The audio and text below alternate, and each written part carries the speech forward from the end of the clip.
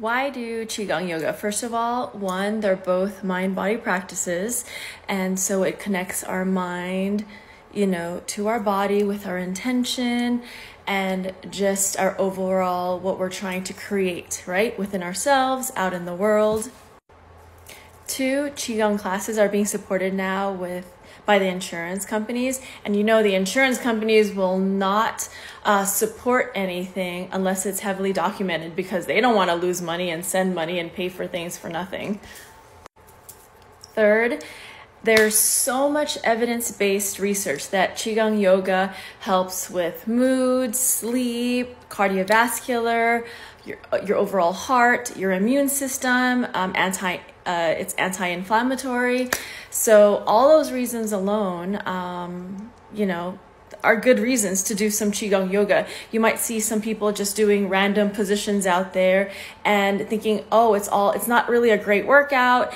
And it's, because the physicalness, it's not super strenuous, although others may argue that, yeah, it can be strenuous. But what we're really working on is the internal, the manifesting things out in the universe, moving things in our body, because our whole body is electromagnetic. We're moving the toxins, the crap out of our bodies.